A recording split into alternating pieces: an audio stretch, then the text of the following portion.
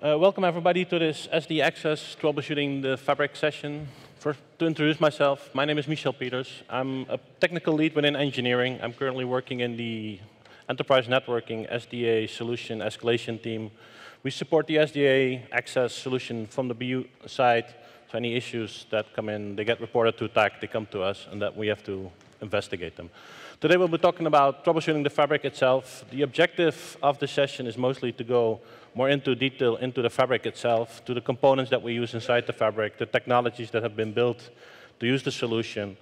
We'll also look at some CLI outputs to see what exactly is going on the device side. We won't be using the DNA Center for this specific session, because the focus is purely on the fabric side of the device side of the things. So we'll be going over the technologies. I got some slides with some outputs as well. It might be quite difficult to see on the presentation, so I got my own laptop as well connected to my lab. So you get the presentations with the CLI outputs, but I'll also show them on the other screen that hopefully should be more visible, that you can see the same outputs. But you'll have them in the slides as well for the references.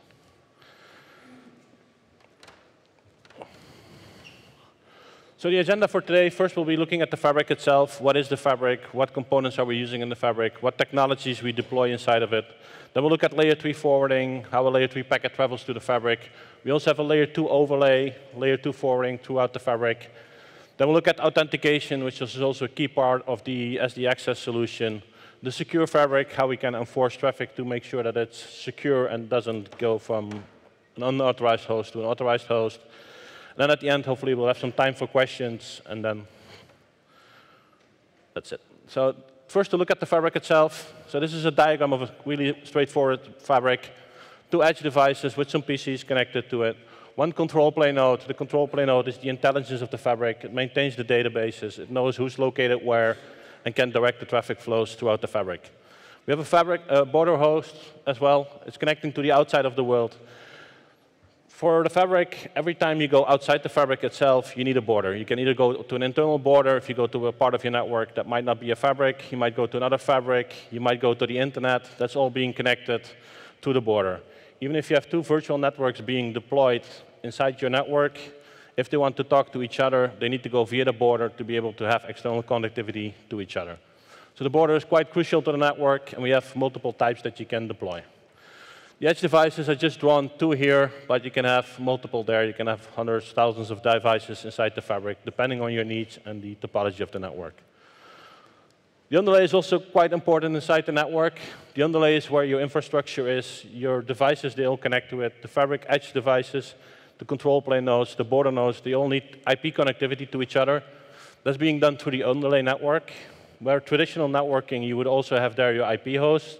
What we have inside the SD Access solution, we only have there the infrastructure devices. We tunnel the traffic via overlay networks between edges, between the edge and the border nodes.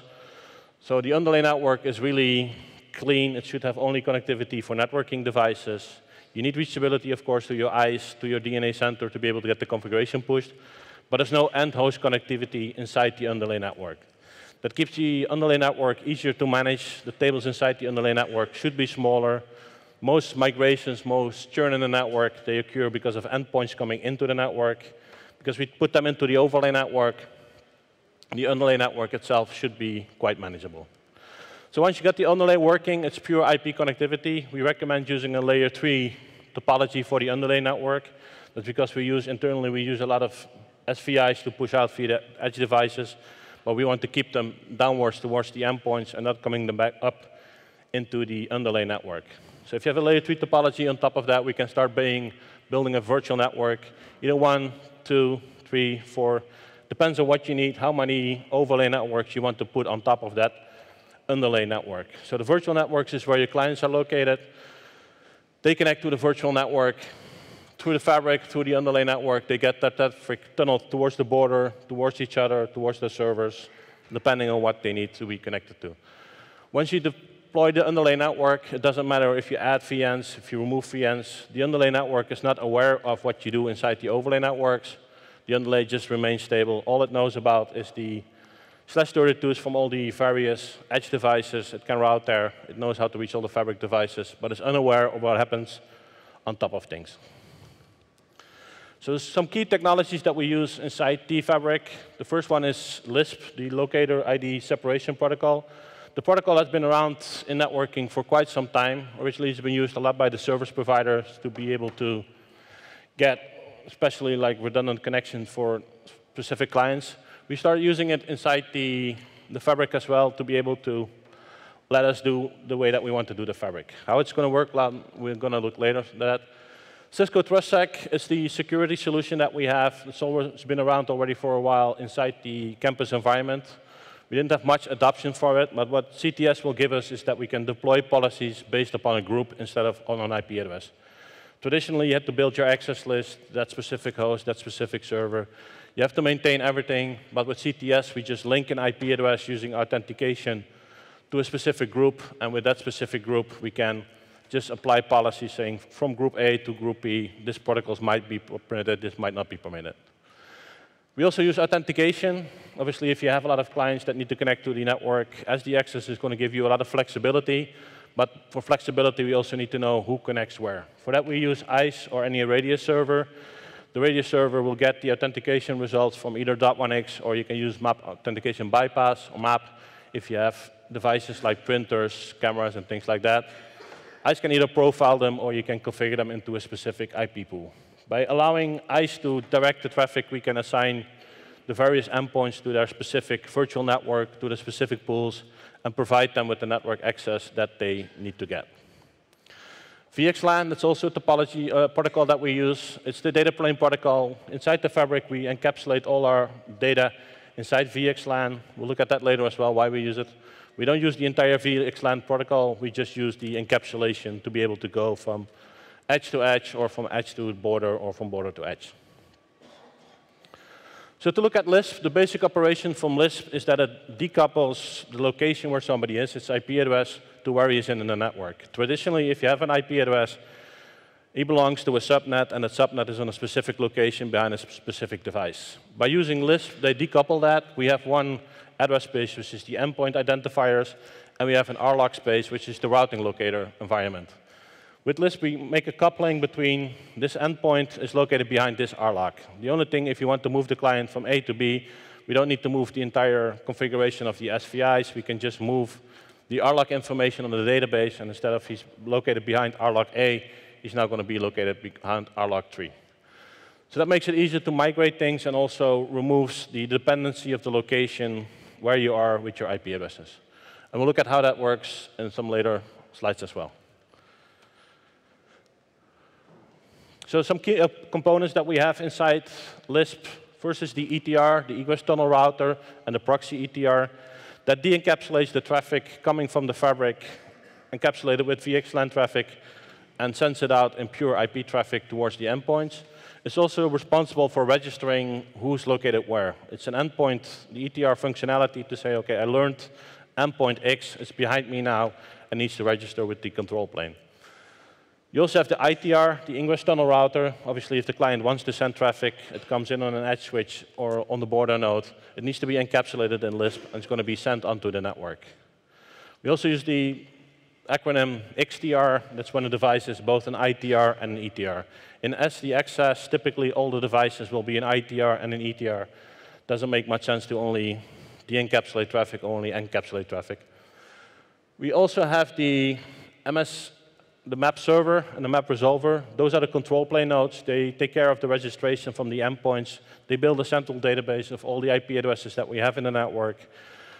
The map server takes the registrations, builds the database, and the map resolver will answer any queries from the clients that come in on the network, from other ETRs to know where, or ITRs, when they ask who's located where.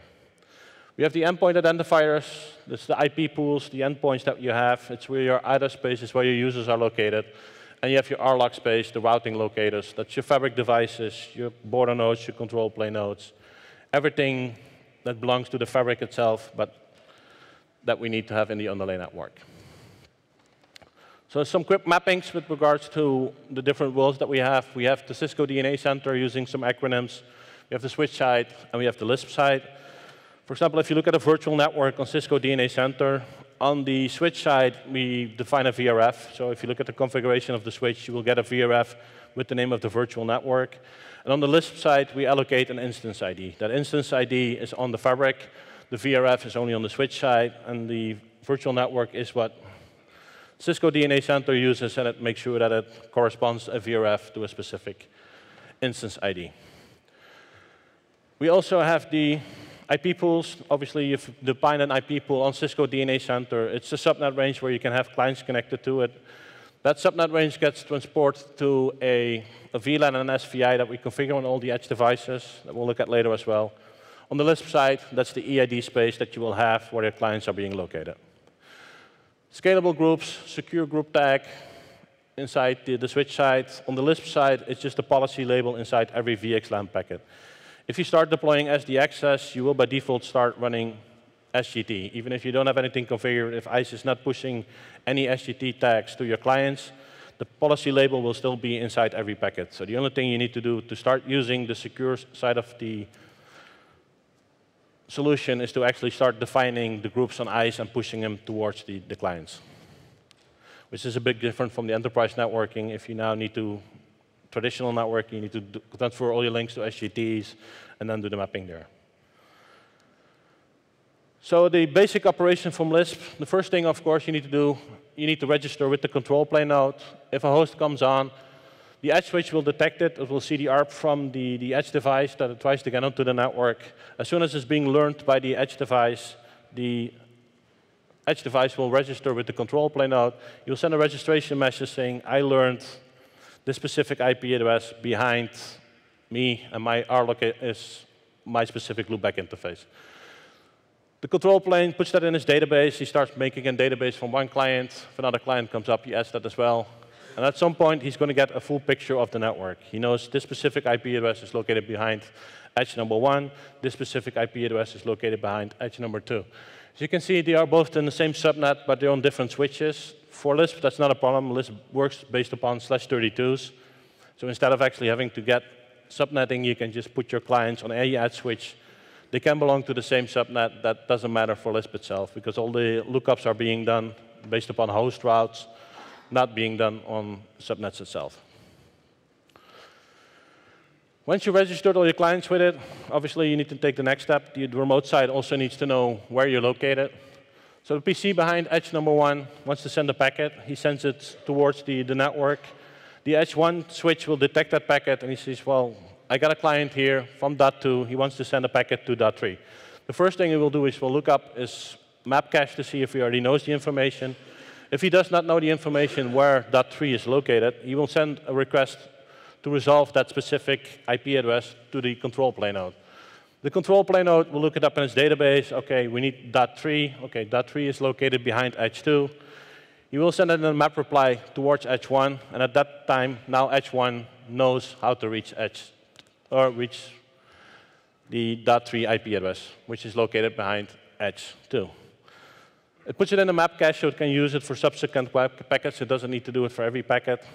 So then afterwards, it gets a packet. It looks it up in the map cache. He knows, OK, if I need to reach .3, I can reach it via RLOC from edge 2. He encapsulates the packet into VXLAN. It sends it over via the underlay network to the remote site. The edge 2 detects the packet. He checks that the instance ID matches. He de-encapsulates it and sends it on to the edge client. So that's the basic operation. Yeah, sure. Question? So the question is if the map cache is stored in the routing table. Is that correct? Yeah, the map cache itself is just a LISP map cache, so it's a separate process. It's not inside the routing table, because the routing table just contains the entry where we are. And the LISP process itself contains the map cache and will age it out, depending on if it sees any packets coming back and forth. There is a limit on the number of endpoints, and that's depending on per device. So every device obviously has a TCAM space, and because we program /32s, that's going to be a limiting space. But typically, that for edge devices, what they communicate to is normally they don't communicate inside the fabric. What you will see a lot, everybody connects to the servers. They connect to the internet, and that's really where we start building the map cache. And for going to the internet, for example, we don't build a map cache per entry. We just use the proxy ETR functionality. So it's only inside your network, and then you can even, if you go behind the border to your data center, which is where you expect most of your traffic to go because all your users need to go to the data center. That's going to be a /24 that the border will import. So scalability is normally, if you run into scalability issues, it's normally the border nodes, because everybody connects to the border, and the border needs to connect to everybody else. That's why we see a lot of 6800s being used, because they have a large TCAM space, or ASR 4Ks, or 9500s. Does that answer your question? Thank you. Okay. If the packet is received on the edge and the MAC request is sent, is that original packet being dropped or cached until the recall is received? So the question is if the first packet is being cached when we send the map request, or if it's being dropped, correct? I'm not 100% sure, but I believe we cache it, and then we just, when we get the response, we forward it on. But I need to double check it in the lab, because I've got some traces that will show that we actually do cache it, but I'm not 100% sure if the first packet is there. But it's then only the initial packet, and the subsequent packets should go through. But I can double check it in the lab. Does that answer it? Okay. So to look at the data plane, as I said, we encapsulate the packets inside the SD Access fabric inside VXLAN. The reason that we use VXLAN is because we want to do a layer 2 and a layer 3 overlay. Your traditional packet, you have an Ethernet header and the IP header, and you have the payload. If we would have used the LISP header, we only can put in the IP header. As you can see, we built a new packet. We get a new Ethernet header. We got a new IP header, UDP, and a LISP header. But we're only going to get the IP header there. Because we also want to do layer 2 overlays, we are using VXLAN. Within VXLAN, we have the ability to just create a new header for transporting around the underlay.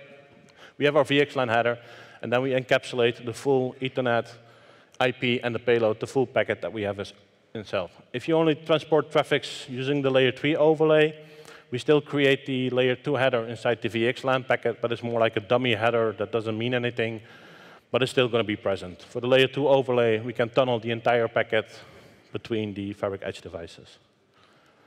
So to look at how that actually looks on a sniffer trace, here I'm looking at one of the frames. You can see we have the original packet. This is a layer 3 encapsulated packet, so you get a dummy header there. But you get your IP packet, your encapsulated packet. It's an ICMP packet from 192.168.something to another one, just a ping message. Then you get your VXLAN header, which is the header that we use to control inside the fabric. And then you get your new IP header to transport between the fabric edge nodes. Inside the VXLAN header, there are a few important fields inside of it. The first thing is the VNI field, what VXLAN calls it. We call it the LISP instance ID, and that really correlates the virtual network inside the entire fabric. As I said before, on the switch sides, we use the VRF, and the VRF information basically gets lost when you go to LISP, but there we use the LISP instance ID. If you see a LISP instance ID of 4K up to 8K, that's a layer 3 instance ID. If you see 8.1 and up, that's going to be a layer 2 instance ID. We also have the group policy. As I said, the SCT tag is carried inside every packet. If you don't have anything deployed, the policy label will be 0. But if you start using policy labels, you will see the secure group tag being encapsulated inside the VXLAN header. Does the answer to my question? Yep, sure. It's cached. Hmm? Does the answer to my question? It's cached. Yeah, you can see it. There it is. But that's an old slide from a year ago, so I'm not sure if that's still the original same thing. But there you can see that we do cache it because you see the ping replies coming back. But I'm not sure if that's still the current behavior. That's why. So to look at layer 3 forwarding, as you can see here, I expanded the diagram of the control plane node. Before it knew edge 1, edge 2. I added the border router to it because typically you're always going to get a border where your DHCP server is located, and a fabric with just end hosts is not very common. The edge 1 and edge 2, they have the host routes, and from the border we can import specific route if it's an internal border, and then the border knows, okay, 172.1600.0/24, it gets imported into the control plane as well. So that's one way to reach the border. The other border is the proxy ETR functionality. If you have the proxy ETR functionality, it's basically a default gateway out of the fabric. If we don't know where to go, we're just going to send it to the proxy ETR.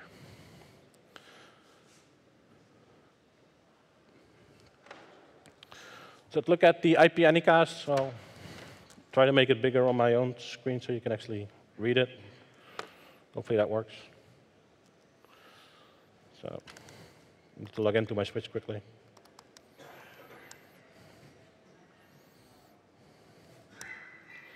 Forgot my password. It's really secret at Cisco. So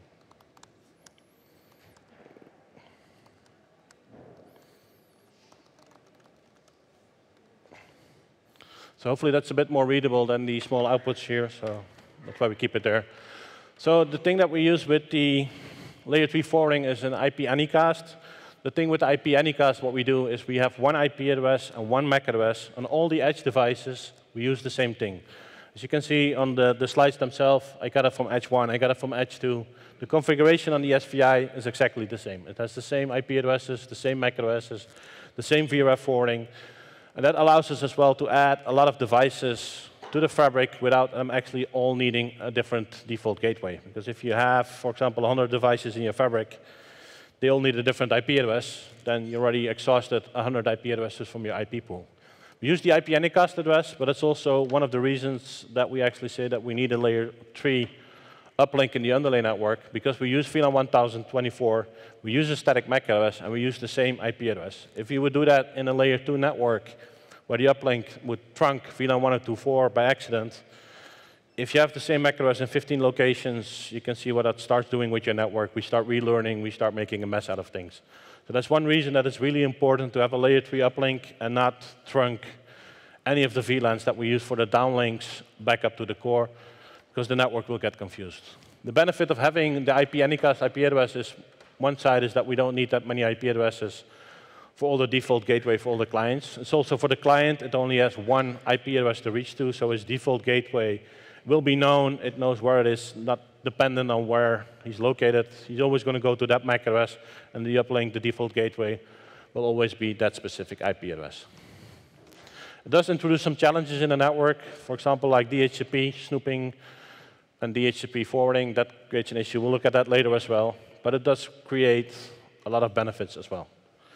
One thing, if you start troubleshooting, especially in the fabric, when you use IP anycast, it's possible for the local switch to ping the endpoints located to the local end devices, but you cannot reach any remote IP addresses. The reason for that is, as you can see in the topology, if from the left switch I ping my .10 host, he's going to get a response, he's going to reply back to me.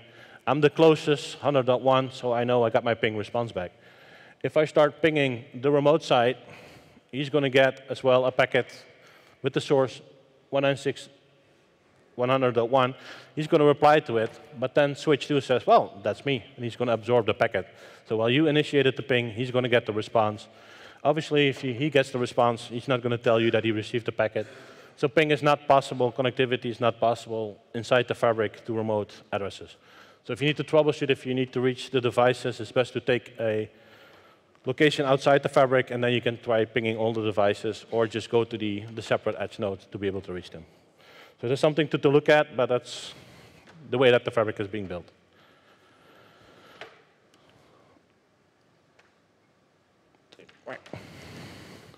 So registration with the control plane node, as I said before, the registration is based upon ARP. So as soon as we learn the ARP, it will be doing that. It will be registering the control plane and saying, OK, this specific endpoint is now located behind me.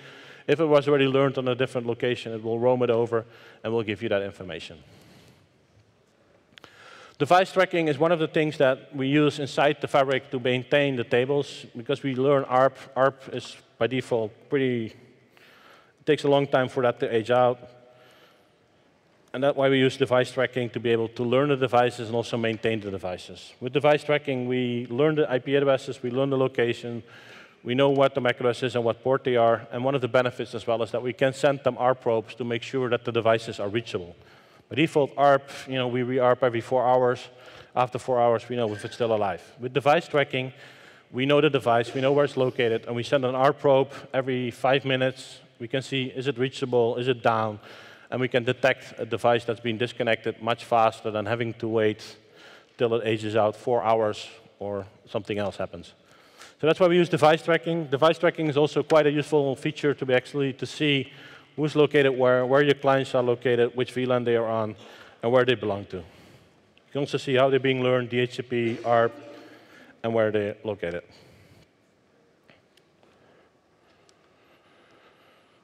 So once it's being registered, we're going to upload it, or we're going to send that information to the control plane nodes on the local device. That's the, let me just let it here. So we have a database of all the local MAC addresses that we have on the switch. You can see it learned a few local ones here. .18, .19 I learned on my specific switch. It will give you the information like it's using the default locator set, which is the loopback 0 that has been pushed. It's reachable and it's site itself. So that's the information from the database, and that's the things that he's advertising out to the control plane. So if you have reachability issues with a specific client, it's always good to check the database to make sure, do we still know it locally on my switch? Because if I'm not in the database, he's not going to report it up either to the control plane node. There are some devices, sometimes they age out. Device tracking is monitoring that. So if they age out, then they start being reported into the SMR table, the solicited map per clip table, as away. Away just means device tracking. You know, you looked at it, the device is not responding anymore, and we don't get the registration anymore with the uplinks. Let me just see if I have any in my lab that are away. Show IP Lisp.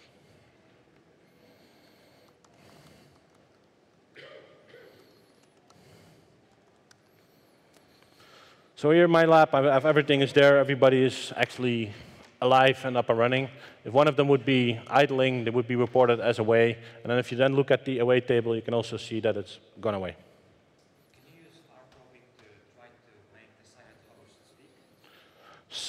So the question that is like if you can use the R-probing to make silent hosts speak, correct? Yeah, unfortunately, not all the silent hosts actually respond back to our probes.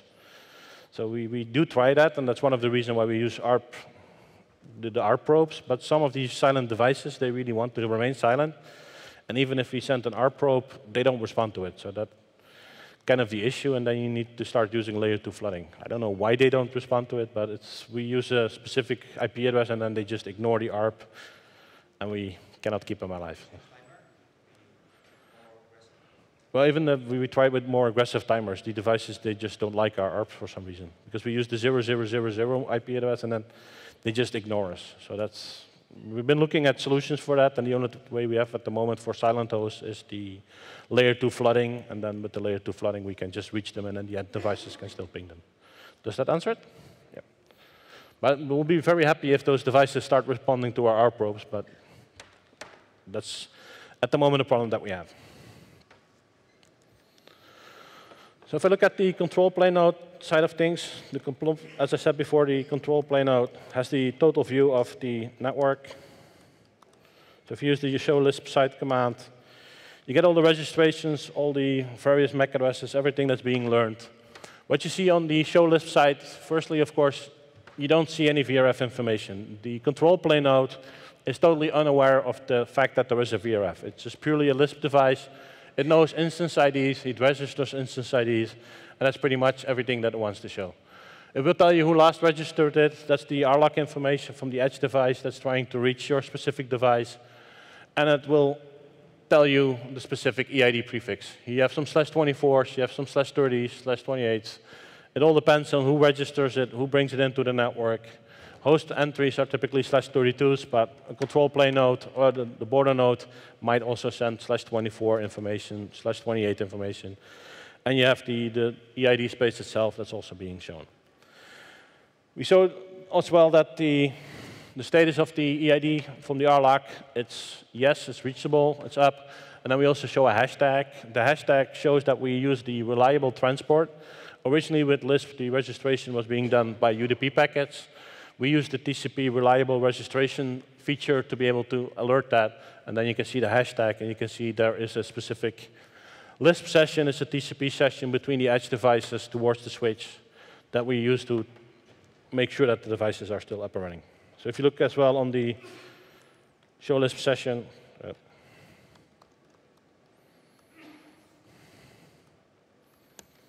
on the control plane node, you typically see all the devices that have registered with it. So it's a good way to do a health check as well on your network. If you do show Lisp site or show Lisp session on your control plane node, you should see all your edge devices inside the fabric, that they are coming up, that they registered, and they can export their information towards you.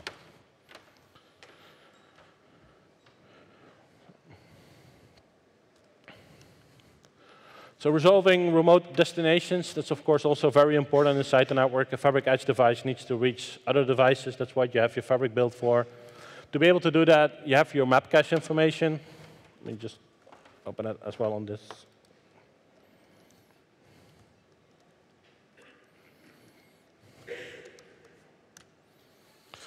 So the map cache information contains all the information that it cached. So when it gets a reply back from the control plane node, it puts it into the cache with a 24-hour time frame.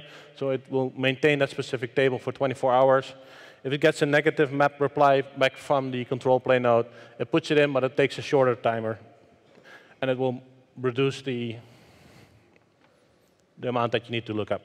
One thing that you'll also notice with the map cache, sometimes you see very strange entries in there. I showed it here on my PowerPoint, 32.0.0.0/3. That's a map reply that came back from the control plane node. The edge device tried to reach the device that the control plane node did not know where it's located.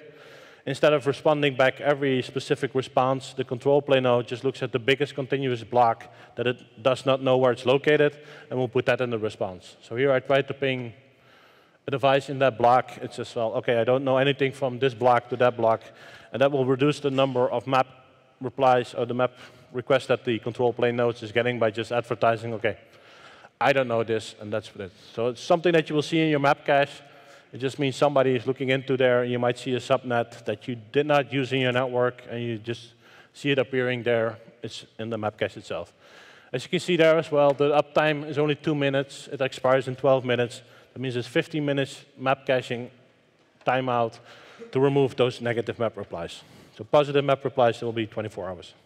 Sure. If you have 24 hours for cache, how do you deal with the device moving from one airlock to another? So the question is, what happens if a device moves from one to the other one? There's some R-log probing as well that goes on, and there's some notifications that can go on between the edge device. So this is really stale information. And there's also, if there's, for example, a network change in network topology, we also start reprobing it. So the 24 hours is just really, if nothing happens, if we don't get an update, then we'll keep it for 24 hours. If somebody moved around, then we update it faster. Does that answer your question? Thank you. So to look at the forwarding table that Lisp builds itself, show IP Lisp. Not so fast in typing today, so it takes a while.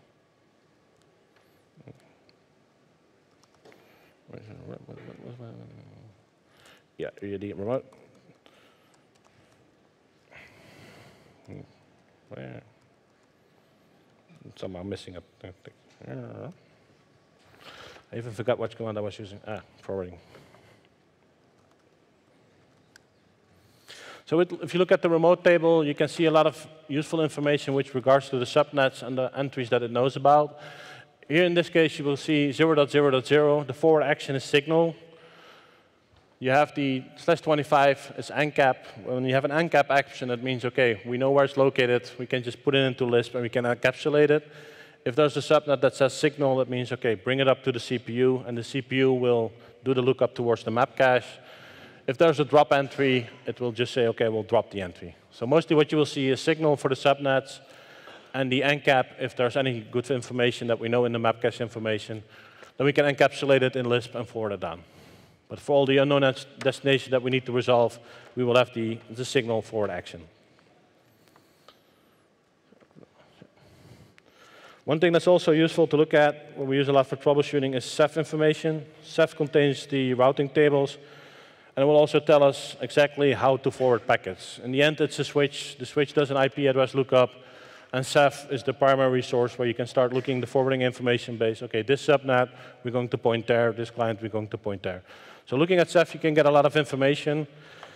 You can already get the routing table. If the interface is Lisp 0.4099, 4098, 497, it's going to be encapsulated and sent over the fabric. If it has VLAN 1024, it's a local entry, and we start pushing it towards local. With Ceph, you can get a lot more information as well for a specific host route. For example, if I use the 19, and then detail, you can get a lot more further information. You can see exactly where we learned it, what the egress interface is, but we can also see what the next hop would be inside the underlay network. This is a local host, so we just show the next hop is 192.168.1029. But if you would have some route, let me see if I get one route that's located over the fabric. You can also see the next hop information, the RLOC information that we use, and also the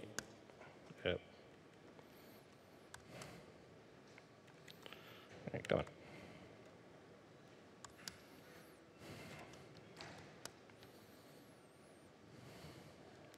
So you can see the next hop information is the RLOC information. Over the LISP 0.499 interface, we need to go to the next hop, 10.254.2.5.5.2. That's the RLOC of the remote site. So all the packets needing to go to that specific subnet. We'll encapsulate it, and we send it via VXLAN towards instance ID, LISP instance ID 499, and then RLOC will be that specific one. So CEFs gives a lot of information, especially when troubleshooting. It's a really good source of information, because it will tell you what the switch is doing with the packet. Not what LISP wants to do with the packet, not what IP protocols want to do with the packet, but it's really what CEF wants to do with the packet, and that's being pushed downwards towards the hardware. So it's a very good source of information for troubleshooting, and it will typically give you the right information, what actually is happening with your packets. You also can get some more information with regards to the forwarding. As you can see here, if I add detail behind it, it will give me much more information with regards where it learned it, how it learned it, and what it's going to do with that. The same thing it shows you for the map cache and for the forwarding. It will give you a lot of information where the egress interfaces are, where the RLOCs are that you need to use, and the age and the cache entries itself. So DHCP in the fabric, a quick overview. With DHCP, we have a specific problem that we use for DHCP operation in a layer 3 environment. We send a packet towards, we use a relay function, so we take the packet coming from the local LAN, and we forward it to a DHCP server. For the DHCP server to know where the packet actually came from, we insert the GI address. The GI is the gateway IP address inside the IP packet, and that's also the IP address where the DHCP server will be responding to actually give the client the IP address. That works really well in traditional networking, but with SD Access, we have a problem that we have an IP anycast IP. So all the devices and all the edge nodes, they will have the same IP address. So when a packet goes to the DHCP server, when it comes back, we need a method to actually see what the ingress edge node was that actually inserted the packet into the fabric, because just based on the GI address, it can be any of them. So to be able to do that, we're using the option 82 information. That's a specific LISP header that we will introduce. We'll look at the specific agent remote ID encoding later, but that's what we push into the packet. That's why we also have the requirement for DHCP servers when you use them with SD Access. They need to be option 82 capable. What a device typically, a DHCP server typically does with option 82, it just gets that information, it gives you the offer back into the DHCP, and it copies the information that we put in there and copies it back and sends it back to us. The packet will then arrive on the border. The border can extract the information that the edge device put in. He then extracts it, and he knows which edge device actually originated that specific DHCP request, and then he can forward it to the correct edge node. The edge node will get it, and then it will give it to the client, and the client can continue with the DHCP exchange. So to look at that specific agent ID, remote ID encoding, it's just a field that we put in there. We already had the sub-option 1 and 2 for macOS and string, but we created a new one which is called LISP.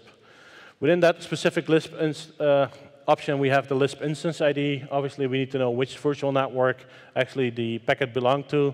And we also put in there the IPv4 or the IPv6 locator.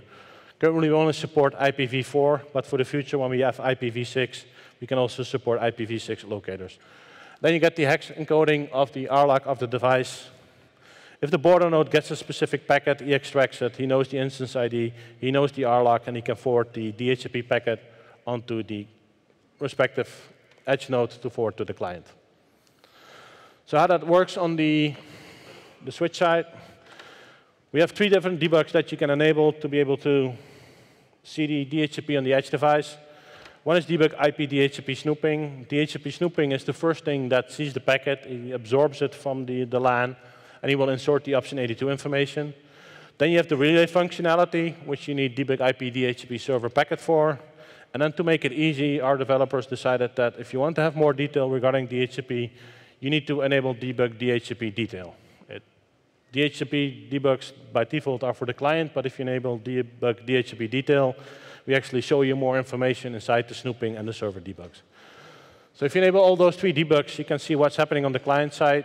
Here we get a client coming on, receive the packet from the input interface. It there detects it, OK.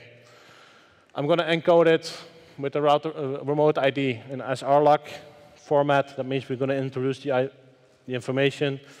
Then you get the binary dump of the relay information. You can see there in the end the IP address of that specific host, x10, x3, 1A.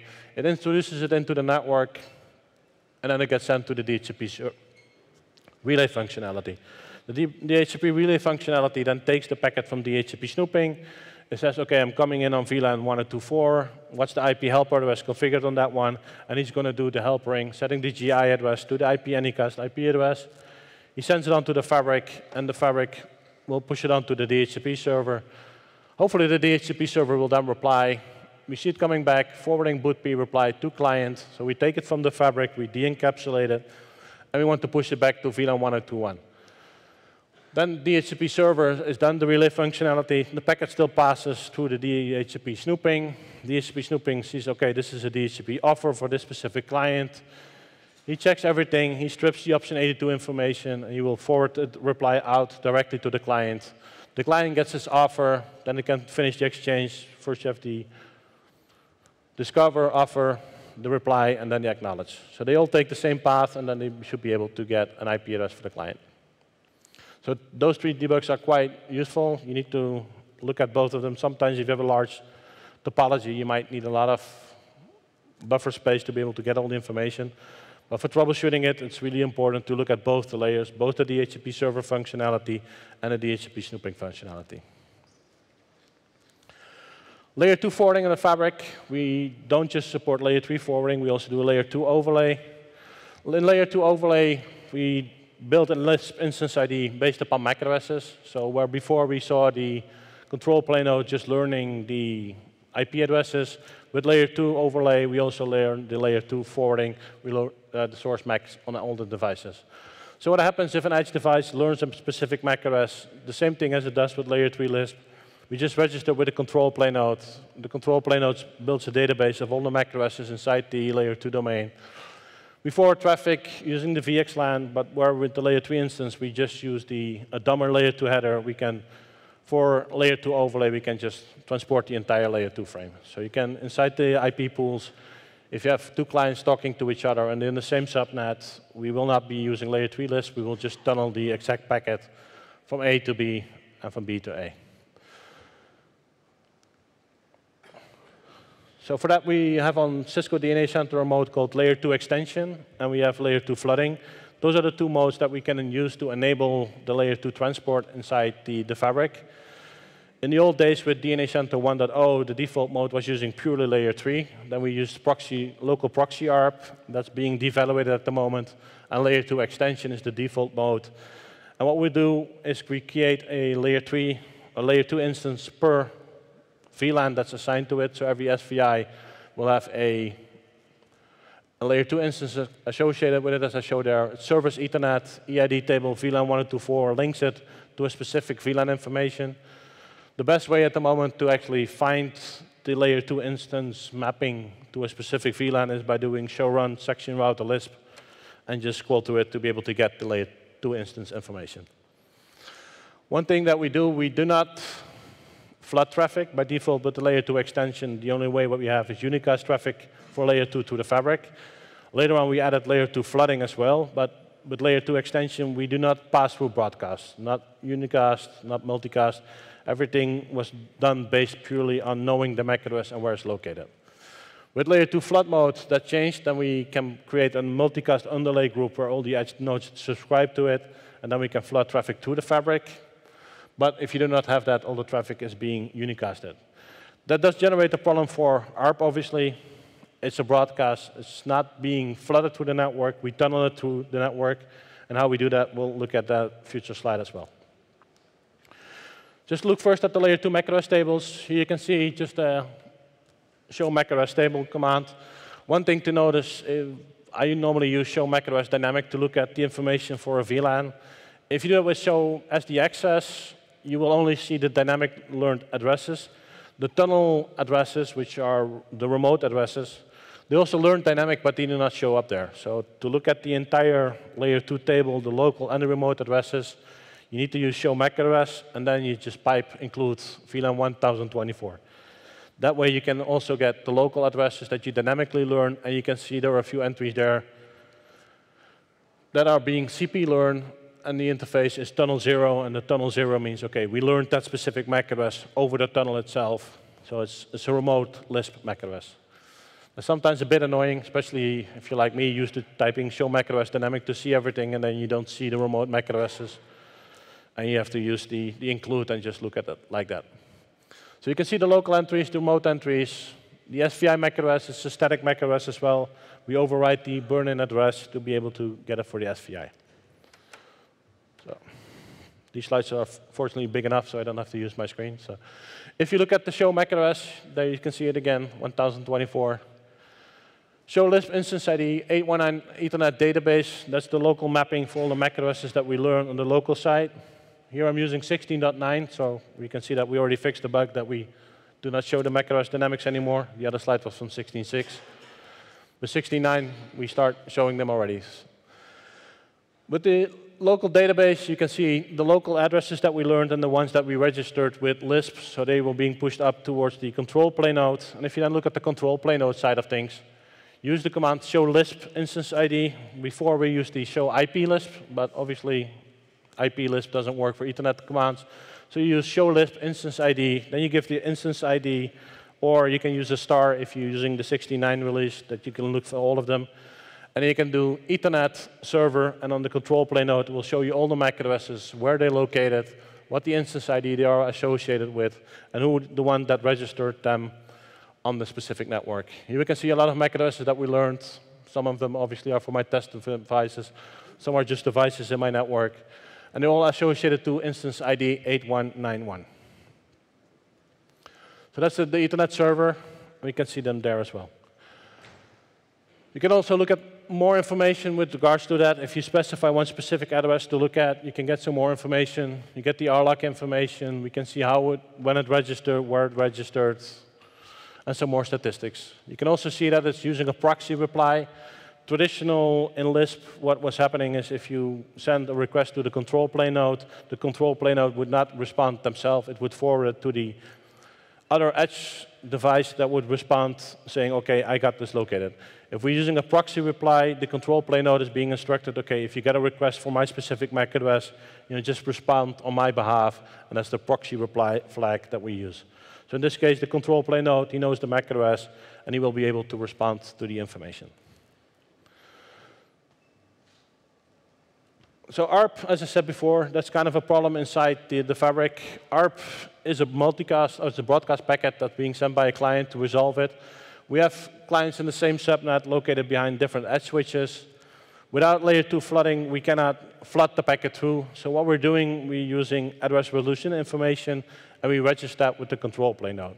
So it's one thing that device tracking is doing. Once it learns a specific IP address mapping to a specific MAC address, you will also report that to the control plane node. So the control plane node does not just know where the MAC address is located, but it also knows what IP addresses are associated with it. So when an edge device wants to ARP out for a specific IP address, he sends it out. Device tracking will snoop the packet. He will detect the packet. OK, this is a packet. He's going to ask the control plane node, do you know where that host is located? If the control plane node gives him that information back saying, yes, this specific IP address is located behind this RLOC, and this is the destination MAC address, we rewrite the packet from a broadcast packet to a unicast packet, and we tunnel it over layer 2 Lisp to the remote side. So the packet, the ARP will be exactly the same, except the destination MAC address will be rewritten from a broadcast address to a unicast address, and then even without layer 2 flooding, we can send the packet over the fabric to the remote side. With layer 2 flooding, starting with 16.10.1s, it was kind of broken in 16.9.2s, we can also flood the ARP through. As you can see on the sniffer trace that I cut and pasted a small part of there, we got the host .19 ARPing out for .33. .33 is not a known IP address, so you get a broadcast that's being flooded throughout the network using the multicast underlay. If it tries to ARP out for .14, it's a known IP address. It doesn't need to flood it. It's rewriting the MAC address and sending it, unicasting it directly towards the other edge node. The other edge node gets the response. He sends an ARP reply, and it comes back to the 19, and they can start exchanging packets. With layer 2 mode, traffic inside the same IP pool, inside the same VLAN, is always going to be sent unicasted directly. We're not going to use layer 3 forwarding for that. If you obviously have traffic going out of your subnet, that's going to use the layer 3 mode. So the way that works, the endpoint sends an ARP broadcast, it wants to resolve it. The fabric edge snoops it. It's the device tracking protocol that takes care of it. You can also see that with the show device tracking database command. You see your local entries, and you can also see some tunnel entries. And if you see a tunnel entry there, that's one of the lookups that has been done to the control plane. We rewrite the destination MAC address to a unicast, and then we just flood it over to the remote side. If you look at that on the ARP capture, here I took a capture of one specific ARP. Above that, you can already see also the control plane exchange, where before the ARP actually was being forwarded, we got an encapsulated map request for unknown. Wireshark does not know the layer 2 protocol yet, so it just sees a map request coming out for something he doesn't understand. But that's the specific lookup that we're doing. OK, the control plane is being queried. I got this specific IP address. And then you get the control plane saying back, OK, here's your map reply, and it contains the information that we need to actually rewrite the packet and forward it on to the layer 2 destination. The broadcast address is being rewritten from FFFFF to the destination. I got 2 VMware hosts here that they communicate to each other. And it's a unicast ARP just traveling over the network. The rest of the packet is still the same. Nothing else is being changed there. We don't fill in the target MAC address. We don't fill anything in. The ARP is still exactly the same. The only thing that we do is rewrite the outer Ethernet header. So device tracking, that's really the protocol that we use for that. It snoops the packet, it forwards the packet. And the good thing is it needs to know that information. As you can see in this output, we have tunnel 0 for the remote IP addresses. We have gig 1017, 1012 for the local IP addresses.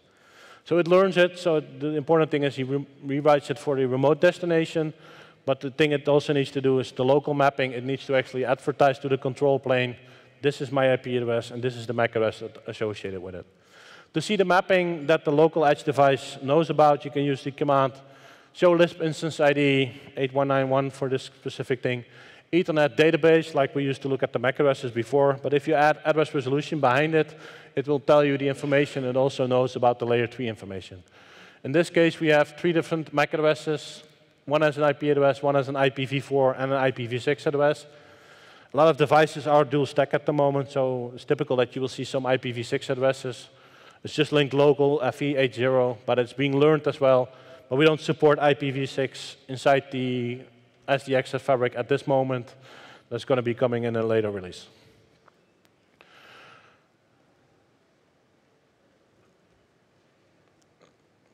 And if you then look at the control plane information, the control plane obviously needs to know from all the devices who's located where. There you can use the same command, show LISP instance ID 8191, Ethernet server, address resolution, and you get the mapping for all the various MAC addresses towards the IP addresses. If you have any problems with ARP inside your fabric, it's always good to check on the control plane node. Does the control plane node actually know that information? If the control plane node does not know where an IP address is, obviously, it cannot tell an edge device where it's located. So it's always a good place to check, and it also makes a good picture of your entire network. Who's located where, what's the MAC addresses, what the IP addresses, and where they're located. As you can see, it already learns the IPv6 information. Theoretically, it might actually forward it, but it's currently not a supported thing, so you might run into some strange things. But I believe that's going to be targeted for a future release that will have IPv6 host support as well. And in that case, we'll be using the same methodology. As I said, only the known IP addresses will be sent through the fabric using unicast. If you have any broadcasts to an unknown, for example, the silent host that you have before, you need to use the layer 2 flooding mode. And then layer 2 flooding mode relies on an underlay multicast group where we can use to actually send traffic from one edge node to all the other edge nodes inside the network. Then to look at authentication. Authentication inside the fabric is quite important because you have software-defined access. You provide flexibility inside your network. So the last thing you want to do is go to every edge device and configure it statically to what IP pool it needs to be and what it belongs to. Authentication helps with that. All the endpoints, they need to belong to a specific IP pool or a specific VN. We recommend using ICE for that because you have a good ICE integration between DNA Center and ICE. Whatever DNA Center configures, he creates pools, he creates VNs. It gets being pushed towards the ICE server. So with ICE, you don't need to remember VLAN names or anything. You can just say, OK, I want to assign this specific group for my domain controller to this specific VN, to this specific IP pool. And then we can authenticate like that. We support authentication via .1x, MAP, or central web access. That's mostly done something that the ICE server will do. It will just give the information for the clients. Most devices, they support .1x these days, but a lot of devices also do MAP. If you use ICE, you can also use profiling on top of it to be able to get even more information and get the assignment of the devices into the right permissions and everything else. We do support third-party, but third-party is not recommended, mostly because we don't support SGT tags on third parties. And ICE will help with the integration with DNA Center. So we have 4 authentication profiles that we can use with ICE. They're not too tunable. There are some things you can choose on Cisco DNA Center. But in general, they are closed authentication. It's based on .1x. If .1x is failing, it will fall over to MAP. We have the open authentication. Every client can just connect to the network. It doesn't matter what they are. We'll apply the permissions later on.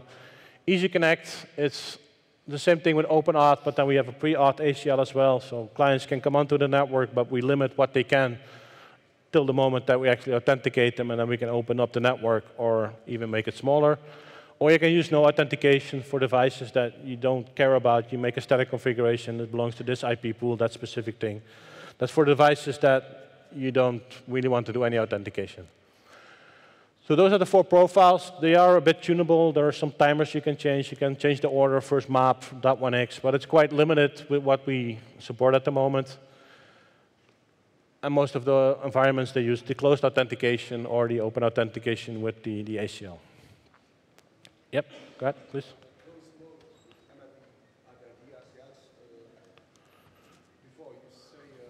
Yep.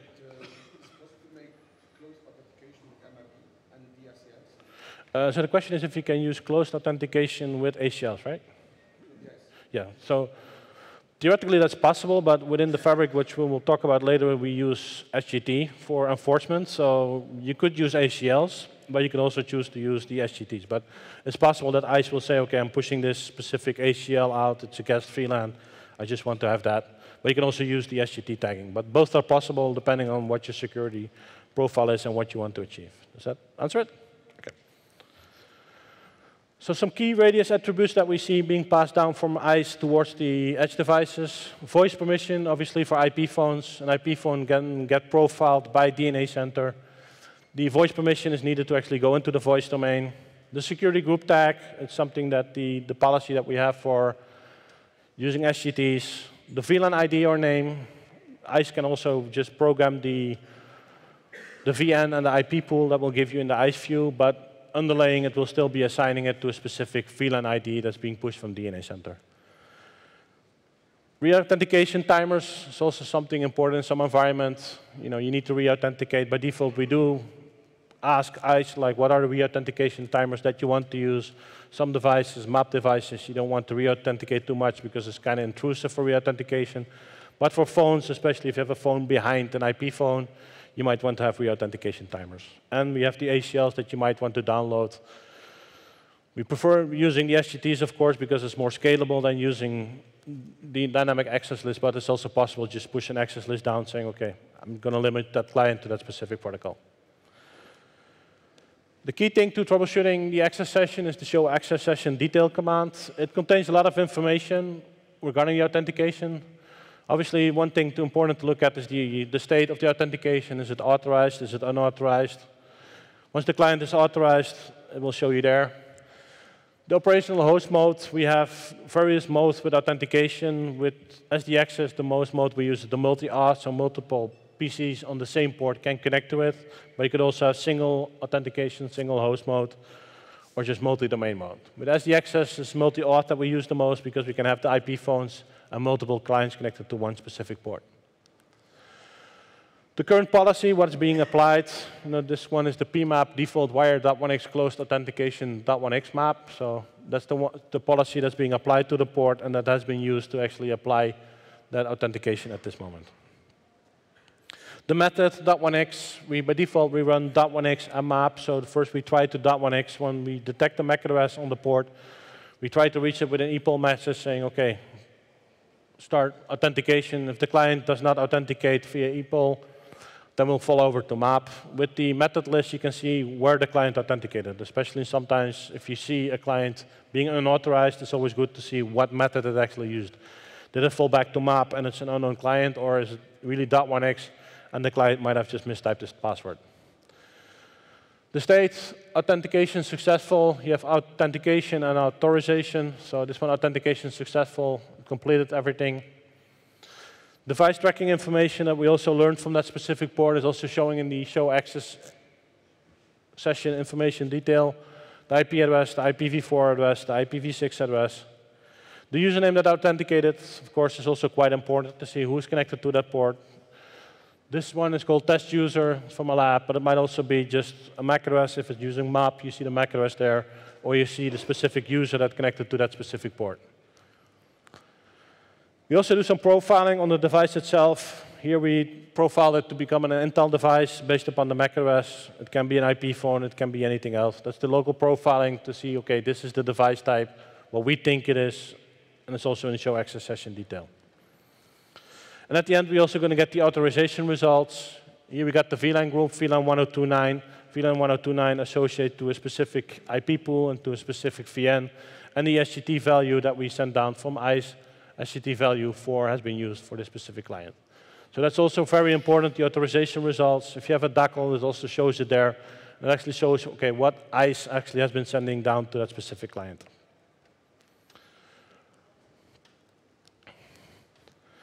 Debugging radius and authentication in iOS XE 16.x is a bit different than you would have traditionally done it in traditional iOS. In iOS XE 3.x, we have SMD being part of the iOS daemon. Within the Polaris architecture, iOS 16.x, we've taken authentication out and put it into its own process. It's the SMD process. It's a separate process running on the underlying kernel. So traditional debugs for .1x and radius, you can still enable them on iOS XE 16.x, but it will not show you any output. Debug radius will not show you the exchange. Debug .1x will not show you any packets. Debug authentication will not show you anything. The only thing that you will see there is somebody SSHs to the device itself. Then you will see radius starting to get triggered. That's because everything is being handled by SMD, including radius. So to be able to troubleshoot .1x or authentication on iOS XE 16.x, you need to look at the trace messages. So you can set the debugs with the set platform software trace SMD switch ID, R0, and then the facility. There are a lot of facilities like .1x, authentication, radius, and then you can set it to a specific log level. The benefit of using trace messages as well is that it's binary, so the performance impact of debugging is a lot less than you would have with the traditional iOS debugs. Once you set a specific debug level to higher, by default everything is just to set to a high level that you don't get too much information. Here I put radius to debug. I did a request, and then you can see with the show platform software trace messages, switch ID, SMD, R0, you can see the radius messages. The problem with the trace messages as well is that you get all the messages from SMD, not just the specific one that you had the debug enabled for. So it's always good to just include radius or include debug or include whatever specifically you want to see to be able to scan through the messages itself to get where you need. So it's quite important to know when you start troubleshooting .1x issues that you need to look at the trace messages and not the standard debugs themselves. So the secure fabric, that's something that we implemented within the fabric to be able to allow you to have policies defined inside the network. The way that the secure fabric works is that you have all your clients, all your endpoints are of course, they have an IP address, but the authentication or the access list that we are building is not based upon the endpoint, but is based upon a secured group tag. So all the devices, they get assigned a specific SGT tag. By default, they will have all 0, but ICE can post that information back saying, okay, this specific client has SGT tag 4, 5, 6, 7, 8, which on DNA Center and on ICE corresponds to a specific group name. The CTS tag is carried inside every packet, the policy label, so every packet through the fabric will be looked at. And then on the remote side, because SCTS is based upon destination enforcement, we will look at, okay, I'm getting a packet in from group number 2, it's going to group number 4. It has a matrix saying, okay, is this allowed, is this or not allowed? In this case here, I got the grouping SCT234 for 3 different IP addresses. And I got a mapping there saying from 2 to 3 is permit SSH. So I make an access list there saying SSH traffic is permitted, all other traffic is being dropped. From 2 to 4, I don't want any traffic to go from 2 to 4. Even if they're in the same subnet, I don't want 2 to talk to 4, all the traffic should be dropped. So on the egress side, it just looks at the IP address, the destination IP address, and say, okay, my destination IP address here is .4, it belongs to SCT4. What's the incoming packet? The incoming packet is coming from secure group tag 2. The mapping 2 to 4, deny all, packet is being dropped on egress. If you go from 2 to 3, permit SSH, it goes from 2 to 3, it's looking, okay, this is an SSH packet, it's being permitted, it will allow it through, any other packets will be dropped. So we decouple the IP address throughout the network by just making it groups, which makes it much more scalable, it makes it much easier to deploy as well. You don't need to assign a long list of IP addresses. Client can just get any IP addresses. And what ICE will do is we'll just assign the SCT tag towards that specific client, and that specific client will then be linked to that specific group. You can define those groups either on ICE. There's a matrix there, the CTS matrix, that you can define your access list and your group mappings. Or you can use Cisco DNA Center. There's a policy tab there as well. You just select a few groups, this group to that group, and then you can define a contract on top of it.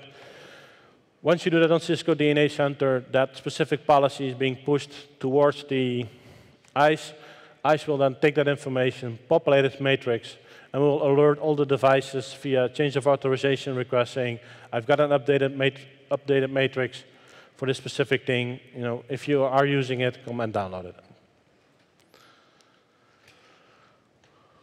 So Cisco TrustSec, as I said, every endpoint gets associated with an SGT tag. So the SGT tag is really what we do the enforcement on, not the IP address itself.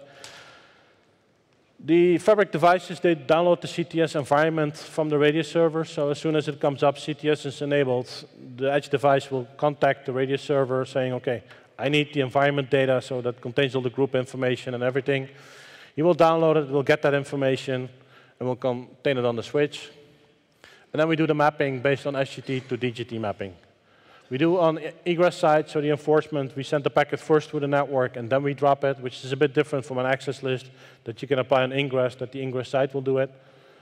But it shouldn't cost too much extra bandwidth in the network, because if you drop the first TCP session, that's only the only packet that's going to go through.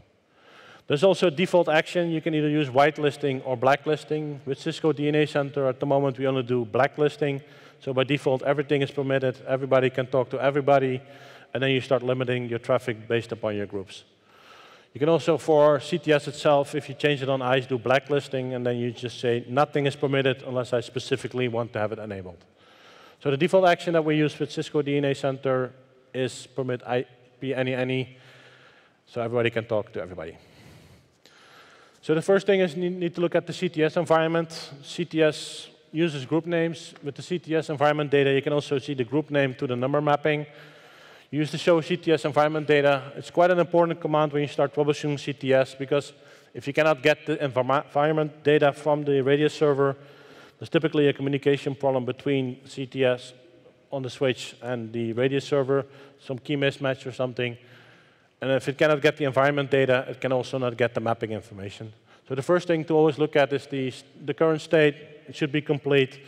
It should have a IP address for the server where it downloaded from, and it should get all the security group name table as well, which is sometimes easy, especially because you're troubleshooting on a device, and the switch side is using the group IDs, while on the ICE side you're using the names and on Cisco DNA Center.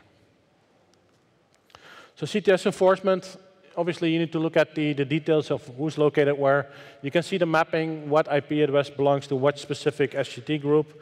You can do that with the show CTS role-based SGT map command. You can then specify your specific VRF brew ask that I'm using in my lab environment, and then the IP address. And then you can see, okay, this specific IP address has got this specific SGT tag being allocated. You can also see it with show access session, but then you need to look at all the access session details to be able to get a mapping. And with one that specific command, you can get all the mappings from all the hosts that are locally learned, so you know what the source SGT will be. Then the next thing you can look at the show CTS role-based permissions 2.4. As I said, it's destination enforcement. So if we have a client that's being part of SGT group 4, we will download the information to say, okay, who can talk to 4? We don't download the information who 4 can talk to because it's not relevant for us. We only want to know, okay, what specific groups can talk to it and which one will take the default action and which one will just have to apply a specific SGT4. Then we can also look at the access list. By default, you can do deny any or permit any, but you can also make an access list saying, okay, from this group to this group, I want to permit SSH, I want to permit telnet. Here I got one RBACL, the role-based access list, saying, okay, permit TCP destination equal 23, deny IP. So this is telnet. All that can be done towards the 4 coming from group number development will be test contract, and test contracts consist of the fact that we can only do telnet. So that's the mapping between everything. If any of these things are not being downloaded from ICE, then we just apply the default action, and the default action will either be permit IP any or deny IP any. There's also a field there. If you look at the test contract, that can increment at some times. You see test contract 01, 02, 03. If there's any change in the contract, we'll get a new version of that specific contract to make sure all the devices are in sync. So we start with 0, then it becomes 2, 3, 4, 5, 6, 7. And it keeps on incrementing every time you have a change in the CTS environment. So that's quite important to download. Sometimes we've seen that the contract has not been downloaded, or a contract one side or the other side is not matching, and then obviously that might be a problem. So monitoring SGT traffic. The counters are accumulated. The problem is it's per switch. So you can see the counters in the mapping between 12 and 4, 13 to 4. Here we got 2 groups being present on the switch. You can see there are some clients that are 0. They might be unauthenticated. Some clients that have 4. And we can see the group mapping. OK, we have some information from 4 to 0, 12 to 0, 0 to 4, and 12 to 4. And we got the counters per switch for all the information that we get. We have hardware monitor, software monitoring. You can use CTS monitoring as well to get some information, some logging. By default, DNA Center will not do that, but it is possible with CTS. Then you get your hardware permit, your software permit, which means, okay, this is either a packet that's being permitted by the hardware forwarding or the software forwarding if you have any packets coming from the CPU, or we're doing CPU forwarding to be able to transmit the packet. We have hardware denied, software denied. Obviously, if you're hitting any of those, you should be able to drop the packets, and you should be seeing those increment as well. It is per box, but the counters are quite reliable, so you should be able to see everything. One thing that we also have is the star. So if any traffic is coming into your network that might not match that specific group, so if traffic is coming in from 4 to 4 or from 12 to 12, it will not hit any of these specific groups, so it will hit the star. So the star is really the default bucket. If you don't hit any of the cells inside the table, that's where you start hitting it. So there might be a lot of traffic hitting it, especially if you, for example, have 12 to 12. If a lot of clients are talking inside the same SGT, and you don't have any specific access list for that defined, which is something you can also define, saying, well, I want to go from 12 to 12, or I don't want to go from 12 to 12. But if you don't have that present on ICE, then it will always hit the star. That will just increment, and it's the bulk of your traffic. CPU-originated traffic and things like that, they also 0, and also be accounting there. So the only thing that we download as well is the groups that we actually have information for. So we have here the groups 0 and 4, they are present. We don't have 212, there's no client 212 being downloaded. If you look at different devices in your network, that might also mean if you look at the show CTS role-based counters, the information between the 2 devices might not match. This one does have a client in group 4, it downloads the information in group 4. The other client might only have 12, he downloads the information for 12. So that was everything that I had for the presentation today. We also have the Cisco WebEx Teams groups being set up for the specific sessions. If there are any questions left that you want to answer, we have the Cisco WebEx Teams group. You can just post them there, and we'll try to respond to them as quickly as possible. We also have the surveys that you probably have been seeing. You know, every presenter, they need to do the survey results afterwards. It will help us a lot getting the information from you back, how good the sessions were, if they were useful, if they're not useful. So if you do have some time after this today, please do fill in the session survey information, which will help us to see if the presentation can be enhanced in any way, and also helps the SGMs that manage the Cisco Live to see if sessions were useful or were not useful. You can also win a T-shirt with that, but if you have taken some presentations, I'm sure you're going to get those pretty easy. The surveys can also be done via the Event mobile app or the communication systems around Cisco Live. So to continue your education, obviously Cisco Live is almost finished. It's just a few more hours today and then tomorrow morning. There are still some demos in the Cisco Showcase, the walk-in self-paced lab that the tech guys are doing, MTE meetings, and related sessions. The sessions are also videotaped and will be available on Cisco Live.cisco.com, I believe, or the website from Cisco Live in about 2 weeks, so you can review those. The slide deck is also posted in the mobile app, so you can download it and review it. So, thank you everybody for your time. And